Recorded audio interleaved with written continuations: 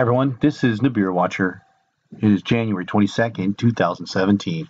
Sorry, I haven't made that many videos recently, but there have been some natural disasters in my area and personal problems as well as spiritual searching to see what it is that I'm looking at. And after careful study, I'm going to show you what I have further discovery of what I've learned and what we're seeing in the skies. And I'm going to show you first the image and the reason why we're seeing it. So I'm calling this a projection or an out of focus planet, when a real planet is in a different area of the sky. And these lens systems that pull these out of focus from your eyes and moving the focal point so you can't see it. Please go watch my fake sun videos that further explain with demonstration how this lens system works. However, these are not the conventional thick lenses. These are high-tech thin lenses. So just go back and watch that. Now, again, in this video, you can see the sun setting behind what is shining on the object. We can see the object moving and setting. We could zoom in on it. We can see the chemtrails basically in front of it. It appears to be a low altitude object. Again, it is a projection because of the lens system projecting the planet, changing its point of view.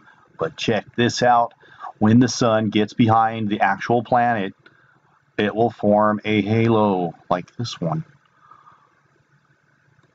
or this one in the same area. Now, let's go back and look at the time. Let's try and take my time with this. So here is our object. It is 2014 November, Wednesday the 19th at 3 o'clock on the same location. Again, we're seeing all these halos because these are the exact positions where these planets are that I'll show you. Please go back and watch. Here we can see this giant halo here. What is a halo? What is a really halo? Well, it's not just ice crystals because these are chemtrails. And how come it always lines up like a perfect halo behind a chemtrail? And where are the rest of the colors of a rainbow anyways? And why is there no heat when this thing shines? This is outside is the actual sunlight.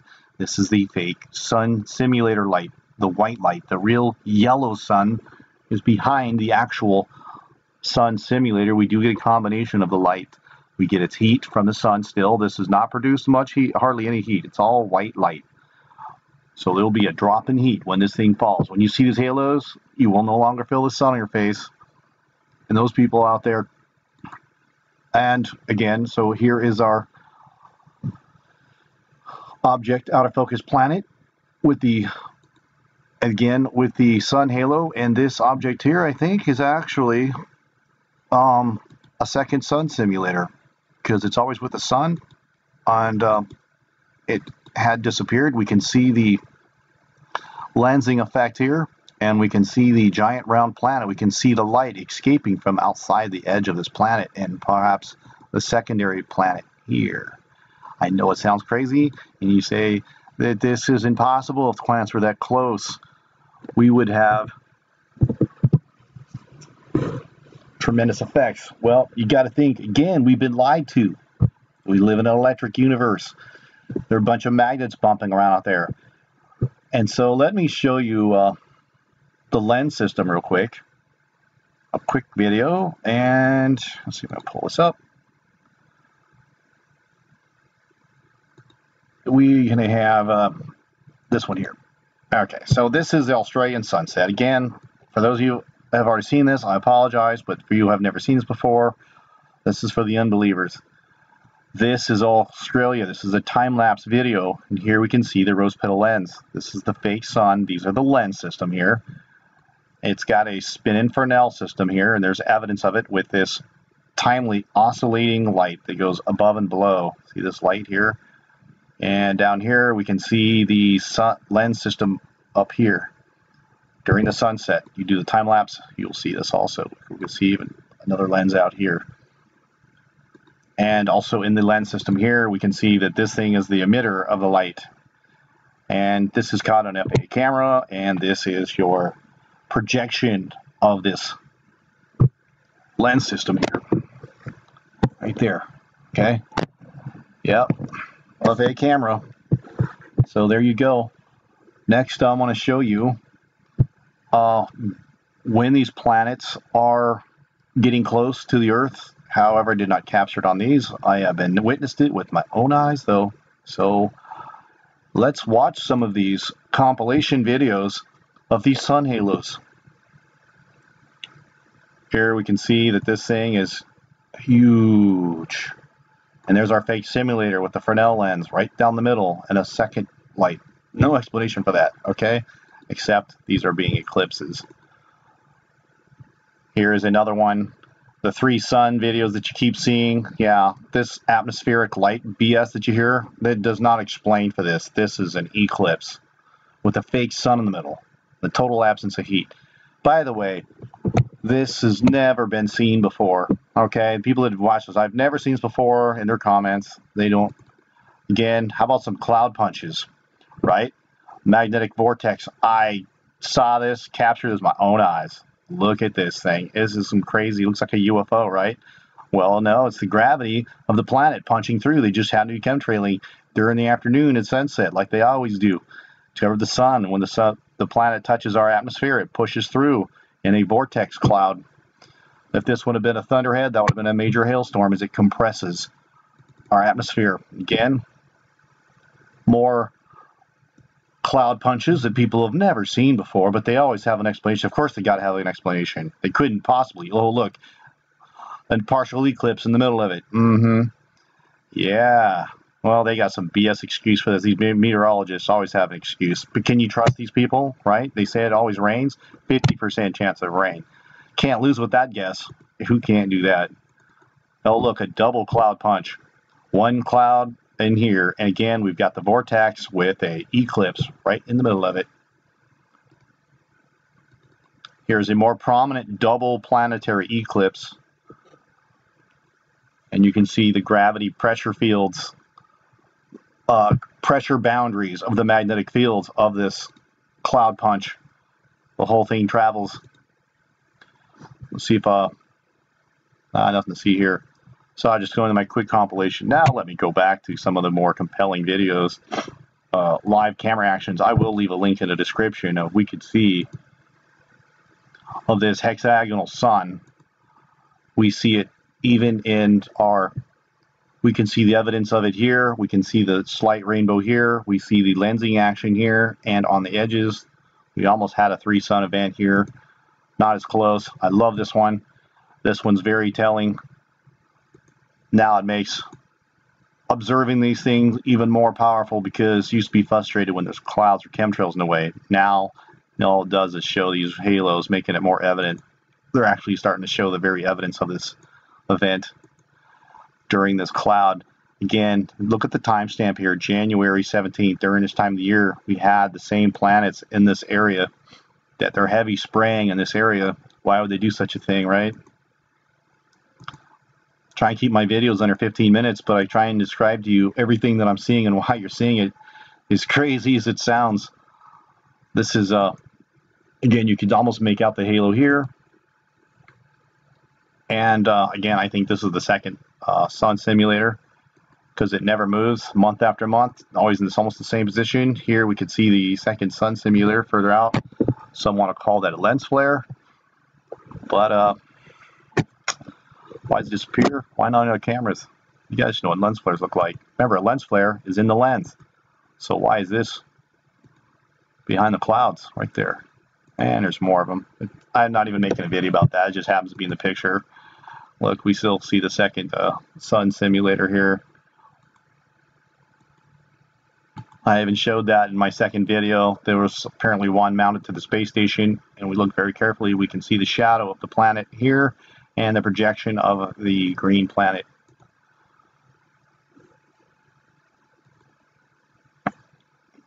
Apparently my connection has gotten very slow. Let's see if I can catch. Again, here is our milky white cloudy projection of a planet that we see. And now my connection is very slow. Here we're seeing okay,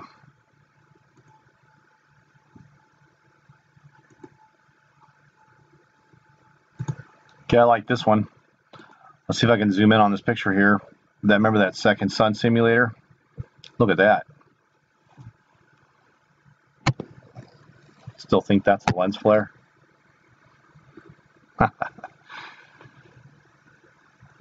Yeah, that's that bright dot. They just missed that one spot during the chemistry lane. Just right after a storm. Here's the actual sun is in here, and here we get your cold busted. Man, that was hard to catch that one. But you missed a spot, Mr. Chemtrailer. Dang. Appreciate it though. And here he is covered up with a cloud, that same object. And apparently my network connection is slowed down. Again, we can see this dot begin to make out the halo. And here we go. November 14th, Saturday 22nd. Apparently these two planets, we have one here, one here. This one here seems to be in orbit like this. This one here is in a eccentric orbit, basically coming straight at us from the horizon on a highly eccentric orbit, coming at us basically like a comet, and probably dips back out and stays in their position for several months, at least a couple of months that I see. Again, we can see the same object here, November 23rd. So when you start to see these halos, again, look at that thing, just misses it. Almost had a full eclipse. We would have had a nice halo there. Missed it on that one. But bam, we got on this one. You see that? So here we got, I hope you guys are paying attention. So here's the projection of the planet. Sunday the 23rd. And here we go. The next day, we got the alignment. There you go. There's your halo. Okay? So if you're paying attention, you need to share it right here at this point. This is awesome. There's your smoking gun. Wow. That blows my mind. That is amazing. I don't like making another boring video. This one here. And here we see the planet that is here has now moved. Let me look at the timestamp, whether it's going up or down. Okay, so we got December. The planet was up here, and now it is moved. Where are we at? Okay. November, yep. And now it is further in the month. It is now up here. And now we're also getting the signs of early halo. If that sucker lines up, we would have one. Just almost had the halo. And almost probably a partial eclipse there. You can almost see the shadow of it in this clouds. Now I hope you all know what to look for. Again, this planet had moved from here to here. It appears to be in orbit. It was traveling from the 7 o'clock far position up towards the sun. Actually, the 4 o'clock to closer to the 2 o'clock, 2:30 position. And we still have a planet here and here. And let's see if this will give us a halo during the time lapse. Almost partial eclipse. You can almost make out the shadow here. So please copy, like, and share this video. I hope this whole situation, eclipse, fake sun, makes more sense. I'll leave links in the description. Please watch this to the end, though. It was, hope it'd make it worth your while. It's hard as to believe. Let me see how many, again, we got, this planet doesn't seem to have a whole lot of movement, and this appears to be stationary. And if you guys say, why is it stationary? It's because it's traveling It's traveling around a sun that is in the same velocity and speed of as our Earth. So as Nemesis, it's traveling around Nemesis and our sun in a comet-like elliptical orbit. And with Nemesis pacing us around the Earth, this appears to be still until it finally, what it really does, it slowly gets bigger and bigger and slowly gets smaller and smaller as it travels away from our sun into the Nemesis. Again, we see the progression of this planet. December 26th is now behind, directly above here. So anyone wants to do some further work on this, you can put the orbit of these planets that have, look at the total absence of light here. Look at that. Oh, and also remember to mention that they've left out the camera attributes on these. See, check this out. If I go back, go forward a year, there they are, but they left it out. Maybe they had camera problems, software problem, whatever. You got excuses, go for it.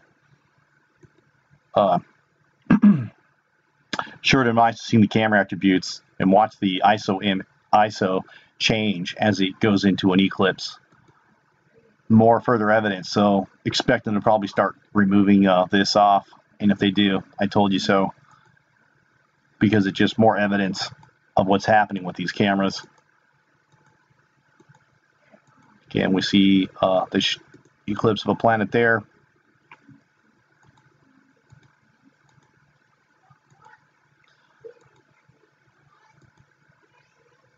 So this planet, it is now January. This planet is probably moved way up above the sun here, completely out of the plane.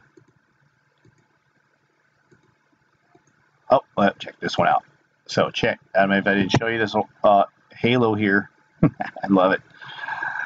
So January 19th, 2017 or 15. And look, I love this one. This is one of my favorite shots. Hope you're watching this whole time. Look at the halo move with the sun, right? And then we can see almost the rainbow effect right here as this whole thing shifted, moved with it. Sometimes I wish I would have showed this first. Look at that.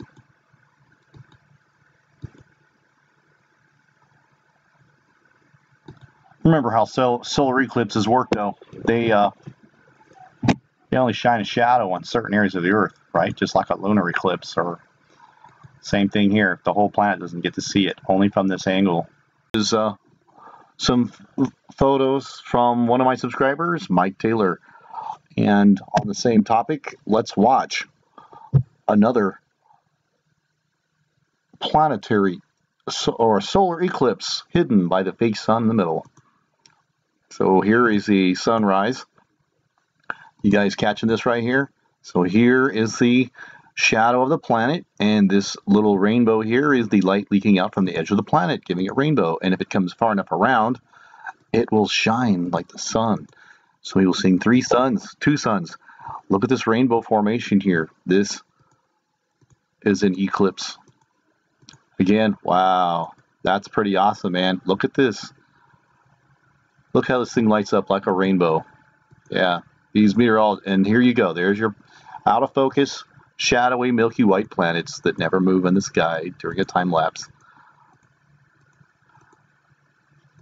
Thank you, Mike Taylor, for that one. That was awesome. I'm also having an eye out for cloud punches. If you showed you earlier in my video, I would love to show those on here. Look at this. Do you see this out of focus planet here? Okay, let's watch this in reverse. When the sun gets behind this thing, it eclipses it, and there you go. There's your rainbow. Not even all the colors of the rainbow, right? Where's green? Okay, there's no ice crystals here. This is chemtrails. If it was ice crystals, where are the other colors of the rainbow? And why not the whole thing? Does not account for that intense light. Really, a hexagonal ice is going to focus light on a single point, always at the 6 and 9 o'clock position? Give me a break. It's funny how that matches up with the International Space Station, right? You've seen that video. Remember the pictures of my International Space Station here, right? Here's your halo. There's the International. There's your probably the second sun. This one's a mounted. Don't quite know why they have two of them, but there you have it, right? And there's this light thing that we saw in space, and here we see it on the ground. And we also saw it on some of the video we showed you earlier today. So again, please copy, like, and share this video, and check often, or go to okay, so YouTube has been unsubscribing from truthers like me. So if that happens, you can just go to their webpage. There should be a bell. And if that bell's not there, let me know. I was told that it's actually not there. It should be on every YouTube channel. If it's not, well, there's Big Brother for you. Sorry. But if it is, you just click on here, send me notifications, and hit save, and you're locked. You should be getting notifications, okay? Don't be surprised if they unsubscribe you. So check back every once in a while. And again, thank you for watching. Have a blessed day. Again, see you at the Lord's Supper.